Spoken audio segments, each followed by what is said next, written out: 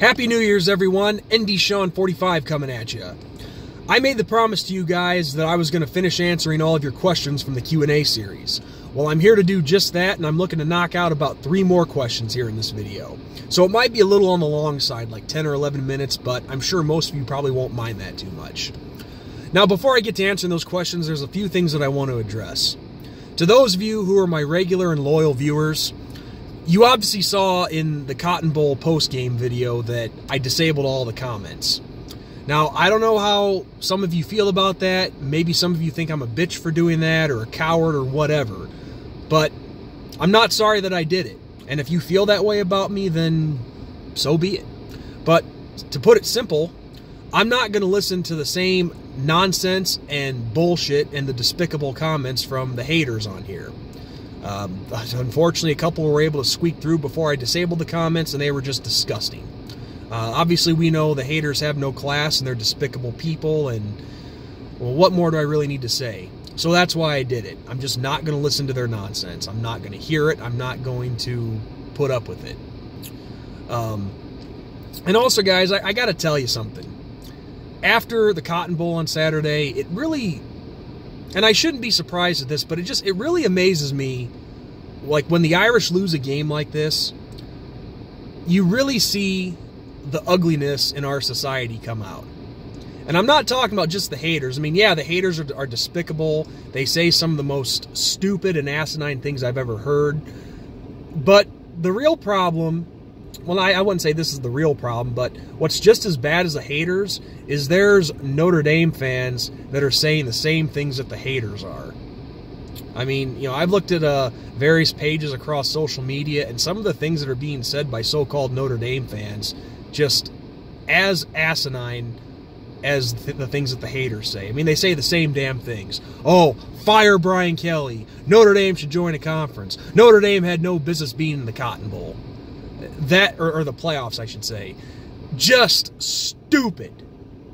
Look, I was pissed off when I did the post game, and a lot of the things I do stand by, but this season was still successful for the Irish. Considering the fact that we were projected by most people to win only, on average, 9 games, and we go undefeated and make it to the college football playoff just 2 years removed from going 4-8, yeah, I'd say that's pretty successful. Do I still think we need to, you know, narrow the talent gap? Yes. Do I still think that we need to, that our coaching staff needs to come in with a better game plan? Yes. It's okay to be pissed off, but to say such stupid, asinine things like that about your own team.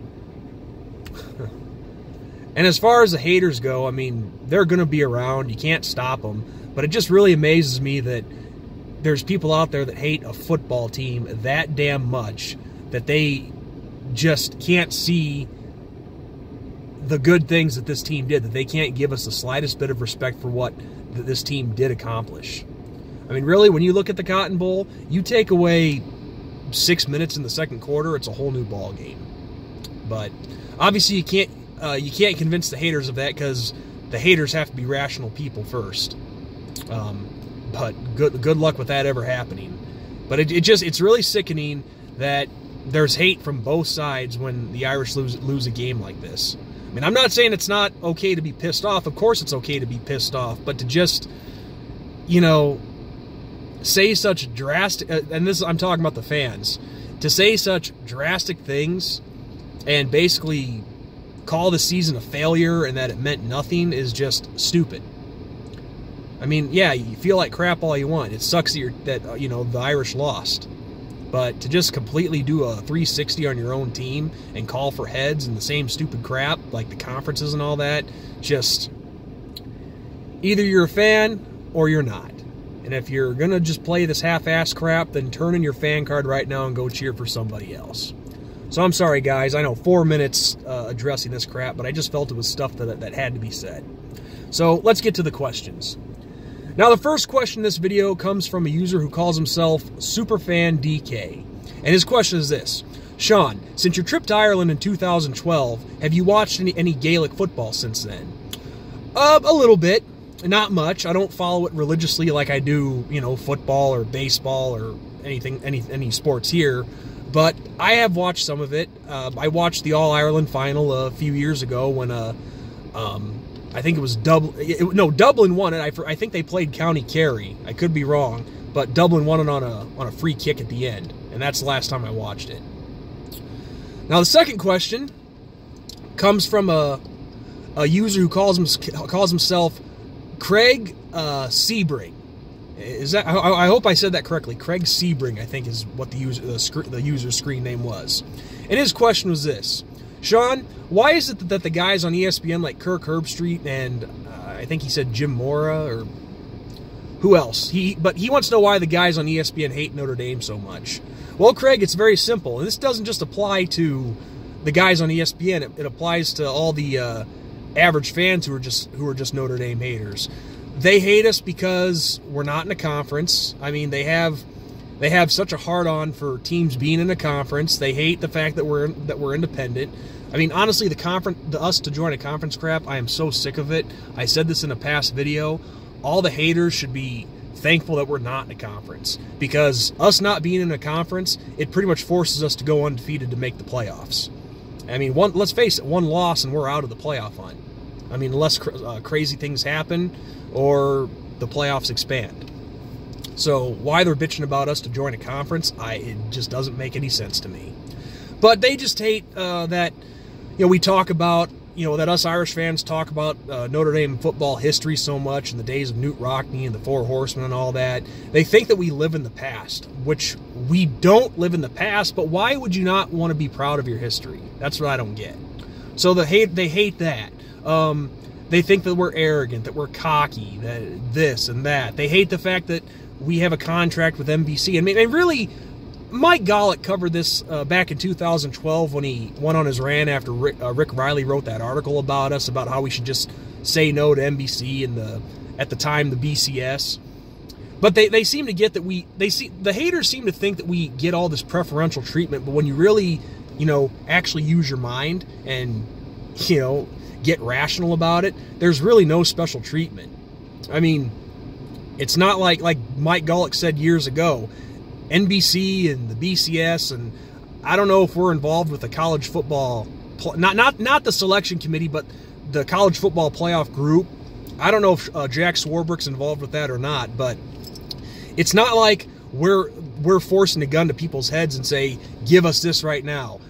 No, they're offering it to us, and it would be a stupid business decision to say no to it. I mean, NBC, one of the biggest networks in the country, wants to pay you money to broadcast your home games. You'd say no to that. Why? So they hate us for things like that. It's basically just they hate us for not being in a conference and being an independent. They hate us for us having our own TV deal. They hate us because we keep talking about our past. They think we live there. They think that we're cocky and arrogant fans. But with that part, I say, it's not just us. Every fan base in the country has arrogant and cocky fans that are so full of themselves. It's not just Notre Dame. But I guess, when you're on national TV every week, people are going to only focus on you and not everybody else. So I get it's okay if other fans or teams of other teams' fans have cockiness and arrogant fans and whatnot. But for some reason, it's only us who have the arrogant and cocky fans. So it's just things like that. They just, like I said before, they're all hell-bent on playing in a conference and playing that conference championship game, which we don't have to do. So it's just things like that. I mean, all the haters seem to think that we're delusional and that we don't know what's going on with our football team. I mean, I think in my post game I said it the best. I mean, I admitted to a lot of what people are thinking. We do need to narrow that talent gap. We need to bring in more playmakers to match up with the top teams right now. I mean, the funny thing is, when with Brian Kelly, there are sub 500 coaches out there right now that are making more money than Brian Kelly is. That's a fact. I mean, there's not too many coaches that are, and I'm not trying to sound arrogant here, but how many coaches really are better than Brian Kelly? Not many. Obviously, Nick Saban comes to mind, Dabo Swinney. I mean, I'm sure there's a few others in there. I mean, Scott Frost, yeah, he did a good job down at Central Florida, but kind of a rough start to Nebraska, but time will tell with him. But there's really not too many. So it's just things like that. I mean, when you're the only independent, well, not the only, but the main independent team in the country that everybody knows about their history, just we're the ones that everyone's gunning for. You know, it's just like, you know, being the top athlete in high school. You know, you fail, everybody's going to look at you, everybody's going to point the finger, and you're just being constantly watched all the time. And honestly, if you want my opinion, I think some of these fans and analysts on TV that hate us so much, they're just jealous, because I think a lot of them wish they could be independent and get the stuff that Notre Dame's getting. But honestly, I don't see why. I mean, Texas has their own network, for example, so I don't see why that these other teams couldn't get it too. I mean, the conferences themselves have their own networks, but I get it, individual teams. So it's just a mixture of all that stuff right there.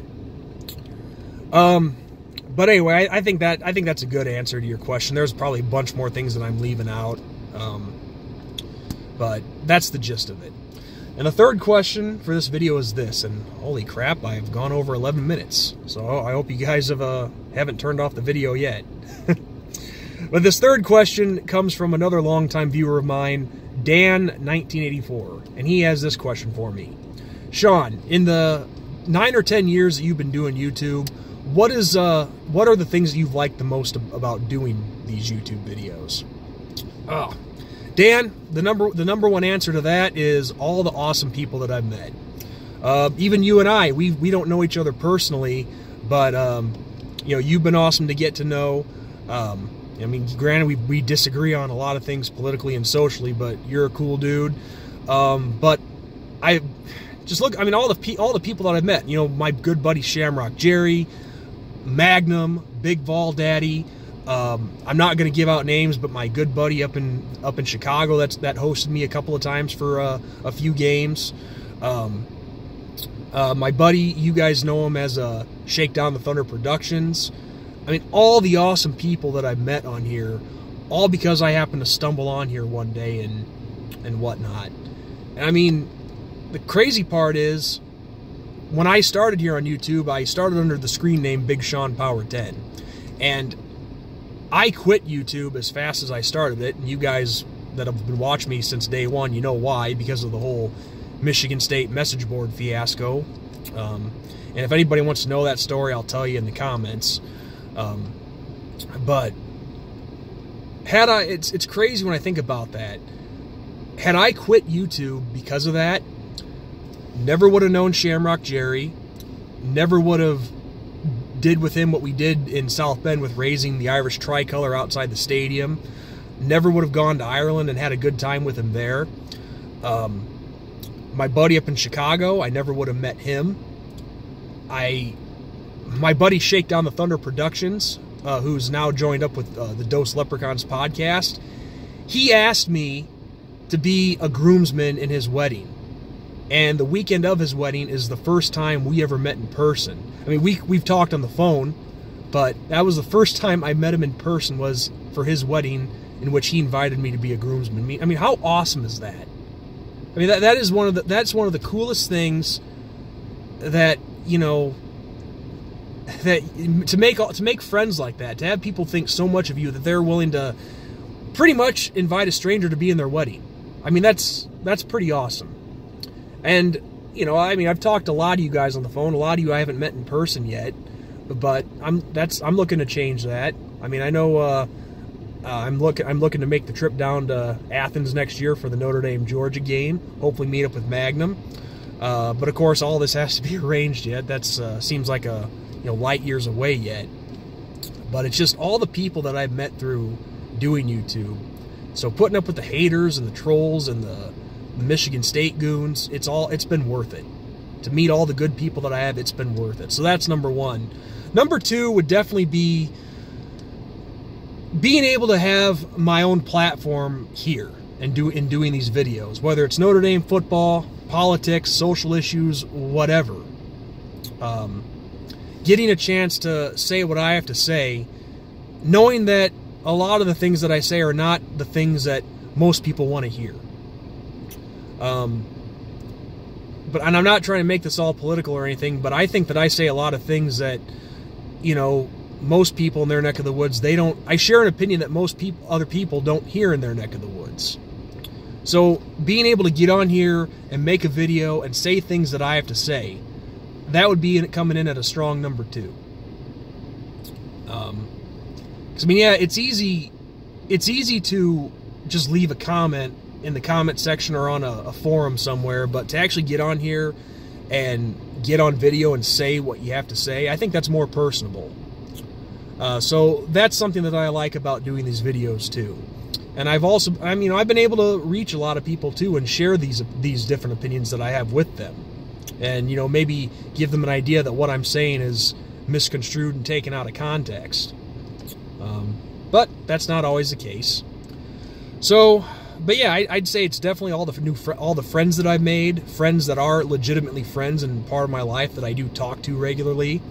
Oh, and Hoss, I forgot about you too. I mean, we know each other personally as well. So just things like that.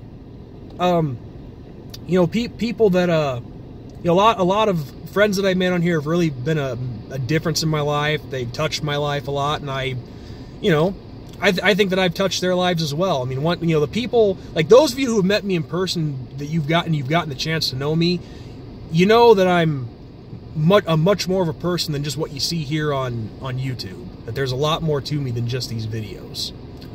So I think that's a good place to cut that answer off. I mean, holy crap, I'm almost at 17 minutes. I don't think you guys will mind that too much. I hope you've enjoyed it to this point. So there you go, guys. It's 3 more questions answered. A few more yet to go. I'll try to have those done possibly over the weekend sometime. So on that note, everyone, this is NDSean45 signing off. God bless. Win or lose, no matter what, go Irish.